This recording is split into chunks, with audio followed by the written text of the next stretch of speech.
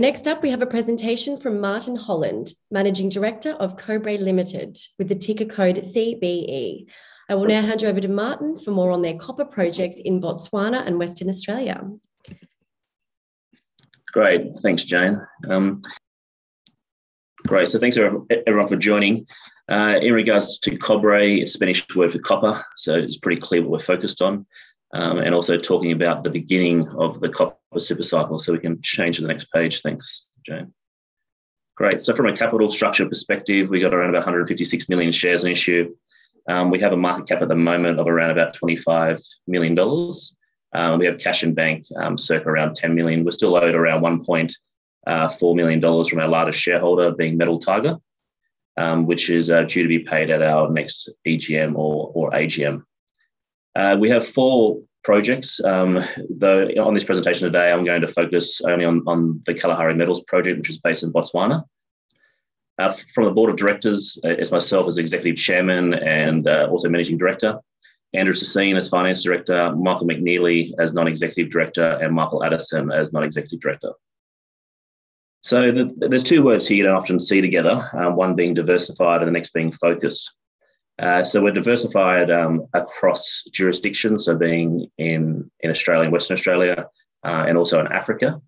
And we're also diversified across the type of copper as well. So we've got VHMS in Western Australia, targeting a sedimentary hosted copper in Botswana, and also copper nickel magmatic sulfides in Gabon, which is on the border of the Congo Craton, though we are focused on the commodity copper. So here it shows a clear path to $15,000 a tonne. We've seen a big increase in copper price over the last period. We set this company up a couple of years ago with a view that the demand and the supply was out of whack. There's also a move here from a no decarbonisation without copper, the green transition without a surge in copper demand. The copper market is also unprepared for this critical role, and the sticky supply threatens to deplete copper stocks by mid-decade. So we believe that that we're in a pretty good space and commodity of choice here. And I'll start focusing here on Botswana. So there's a joint venture that we started in April of this year. There was an extensive amount of groundwork that happened. Due to COVID, we had to hire experts such as CSA Global to do site visits for us and to write certain technical reports. This was all completed, this joint venture, in April of 2021. And we've just recently had a joint venture with Metal Tiger, which is also Cobre's largest shareholder.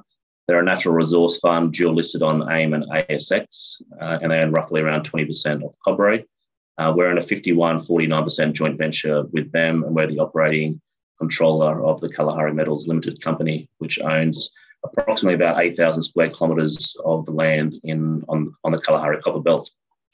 We've approved a 7,000 metre drilling program, which is our first drilling program as a joint venture.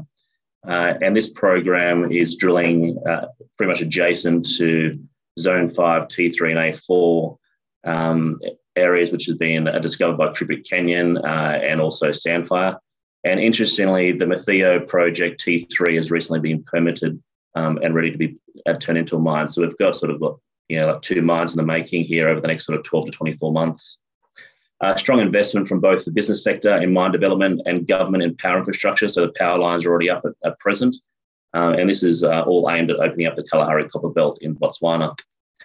We've got diamond drilling and RC drilling is underway on our project, which I'll take you through. In regards to the Kalahari Copper Belt, the view here is that the belt is still largely underexplored. So the Kalahari Copper Belt remains immature in terms of discovery and metal endowment. So most deposits that were found historically were found on traditional limb hosted on the main redox contact. And what we're focusing at trying to find are these near surface domes, which are open pittable. So we believe that there is room to find another large deposit on this belt. So you can see here in the light green, the land holding that we own, it's quite extensive. We have circa 8,100 square kilometres of the belt, which makes us the second largest landholder in the district outside of Sandfire, which puts us at around about 1/3 of the Kalahari Copper Belt in total. You can see here that this is the budget that we approved. We're going to be drilling all the way through the year. We've approved a 7,000 metre diamond and RC drilling program.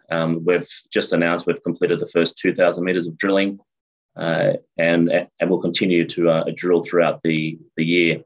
Historically, our largest shareholder being Metal Tiger and also joint venture partners spent around $5 million on geophysical surveys, soil sampling, drill target development, and successful proof of concept drilling and development of current drill programs. So a lot of that early hard work and time-consuming work has already been completed, which is a good position for us, as a company entering into the joint venture, having all that knowledge. So we're now moving ahead with advanced exploration of the area.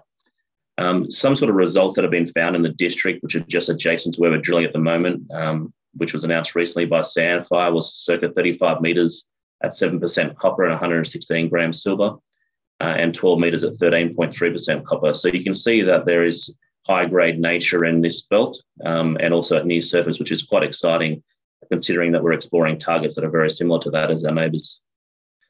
So getting into a bit of technical sort of analysis here, historically, exploration has focused on the redox contact and the mineralisation of fold limbs, so very deep drilling, and that's what sort of like Kubrick Canyon had discovered.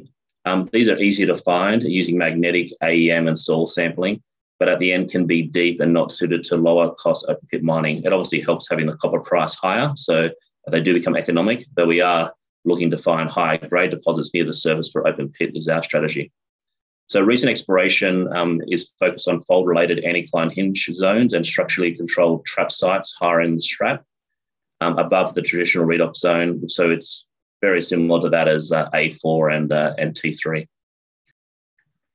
So historically, in 2020, we completed around, as a company, 1,700 metres of strap drilling.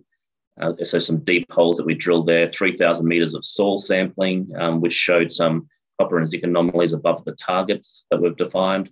We've had these targets being structurally designed and completed by experts that have already been involved in discoveries on the belt, which gives us a lot of confidence.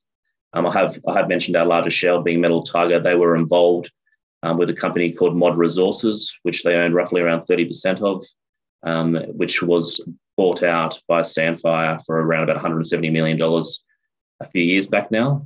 So they have a lot of knowledge on this belt, and we have that technical team working with us now to find the next discovery in the area. So this is the planned drilling program that we have here. We started out with a plan of 1,000 metres of diamond drilling and 4,000 metres of RC to start off with, then moving to 7,000 metres in total. We've been a bit slow going from an RC perspective, so we've had a few problems with that rig over the last sort of 7 weeks. So we've been occurring a slow meter rate from an RC perspective. So from that basis, we've actually shifted another diamond rig in. So we're increasing the amount of diamond holes that we're drilling now in meters, and decreasing the amount of RC holes. This has just got to do with the terrain more than anything else. So the diamond holes are working at the moment, and we're getting through approximately about 30 meters a day. So we'll have some information out on the targets that we're drilling in due course. So this is quite interesting, this area. This area itself has never had any past historic drilling. This is a priority target for us. It's very similar to that, again, as A4. It's very large. You're talking like 20 kilometres long target. There could possibly be multiple domes inside this target area. We've just announced that we've drilled through the first layer, which has modelled up identically to the geophysics that we completed and the aeromagnetical work that's been completed. And there's two sort of important geological structures that you need to identify on this belt, one being the Dakar Formation and the next being the NPF. And in the earlier stages of the drill hole, which are only through sort of 40 to 50 metres of this first hole that we've drilled, we've identified the Dakar, which is quite critical to find that near surface. So that's this area has already been de-risked from a target perspective, and now we continue with further exploration, knowing that we're in the right geology. So from a targeting perspective here, you can see on the left what the domes look like at Sandfire at A4, and you can also see the domes that we're drilling here on the larger image, and they're almost identical to that as our neighbours. So as I said, very, very large targets, very large sort of sedimentary hosted copper deposits that we're looking to discover here. And quite high grade, considering that the world grade of copper being mined at the moment is less than 0.5%.